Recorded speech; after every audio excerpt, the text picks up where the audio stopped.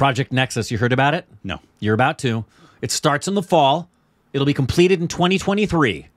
8,500 feet of solar panels are going to be installed over water canals in Central California, increasing renewable power generation, reducing water evaporation, and helping older people like Korbin's mom stay wet. Thank you. Long way home, but it was worth it, wasn't it? Bye, everybody. I'm here till Thursday. Try the meatloaf. I didn't listen to one word you just said. Juice!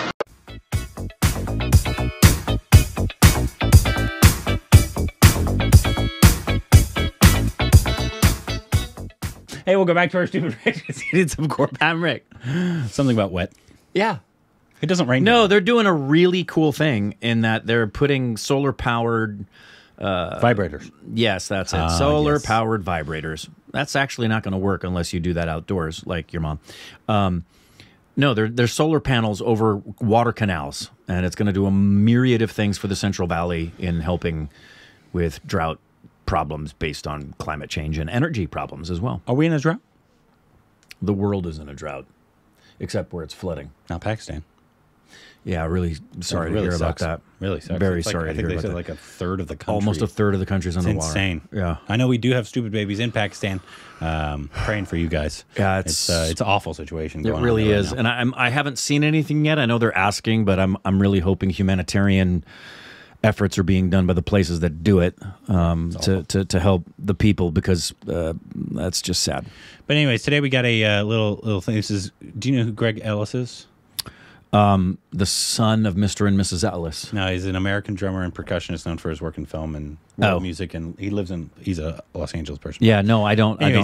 He's a really good percussionist and drummer. Cool. But apparently he goes to a Ganesh festival and plays drums with a bunch of the locals. Cool. And so it's going to be kind of like a celebration. And he'll impress them, and they'll impress him. And because the way Indians, especially in like celebration drumming, do it, it's like a totally different thing. Oh, yeah. How people in the West do it. Yeah, but I bet for a percussionist, it must be a really cool vibe to be around that stuff, because why wouldn't you love all that? Yeah. Yeah. Here we go.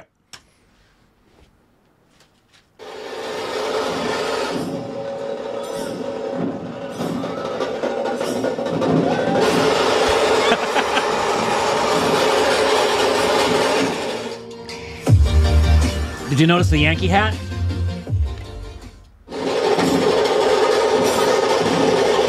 Right there. Must have gotten in the garbage.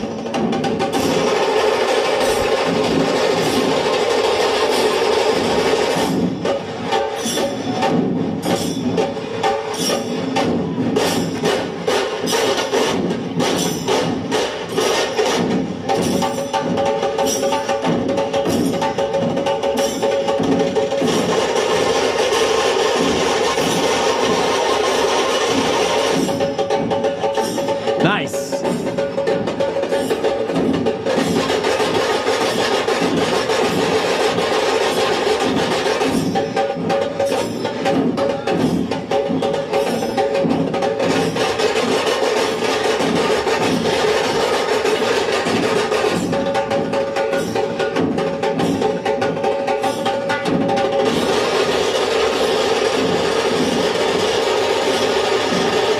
Whoa.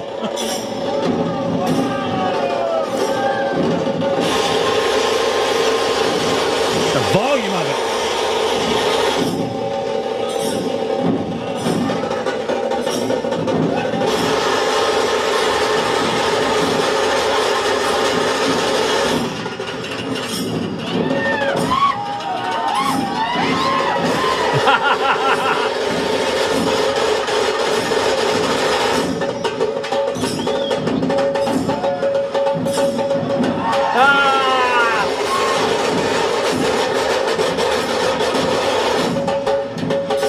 Look how different they hold their sticks. Yeah.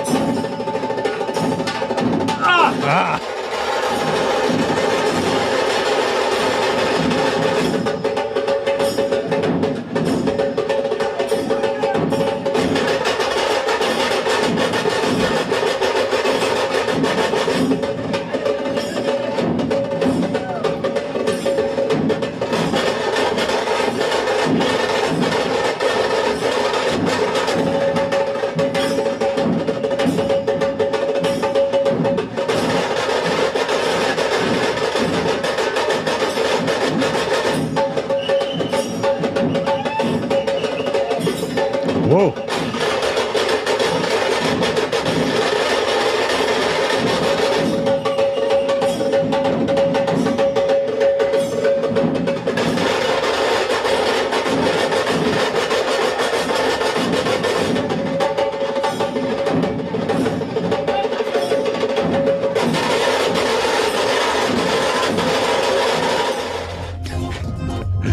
That was awesome. So you know what stands out to me about that? So the drumming. Well, Greg Ellis is like a renowned percussionist in America, right? Yeah. Of international caliber, right? So here he is doing what he does, and there's a bunch of people who most everybody would not even really know who they were necessarily. They're just people who happen to love doing percussion, matching him. And it's notable because obviously we've seen people in indie play drums in many different ways, right?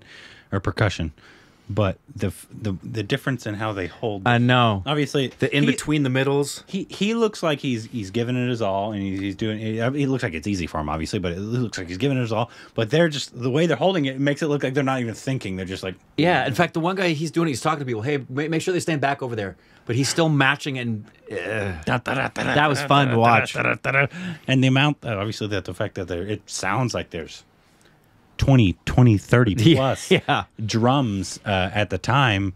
It's an epic sound to it. That's really fun, though. I love the blending of East and West. Him playing the snare drum, then playing, I don't know what that drum is called. Yeah, I don't either. And there were a couple of different drums right there, but yeah, it's just. I'm always amazed by the fact that for every world-renowned artist of any discipline, there's countless others out there that could match them, and you'll never know their names. You know?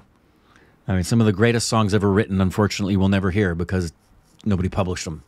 You know, some of the greatest acting performances we'll never see because they were done on stage by somebody somewhere in a small off-Broadway theater. Me. Yeah. Done by me.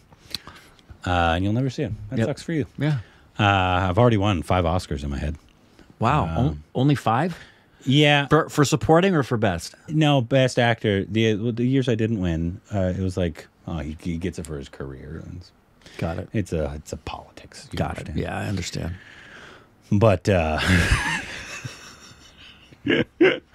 yeah, there's a great moment in this episode of The Sopranos. You'll remember it, where the screenwriter who's friends with Chris is really strung out and he can't pay Chris back, and so he's at a pawn shop, a jeweler, and he's trying to sell his Emmy, and the guy says, "If you had an Oscar, might be worth a little bit more." Academy Award. Yeah, if you had an Academy Award, but for he said an Academy Award, but for TV. Soprano writers were dying when they wrote that. I know. Yeah. That was awesome. Yeah, that was fun. Let us know what other videos like this or others that we can react to down below. That's my Bengali language for the day. Oh, good.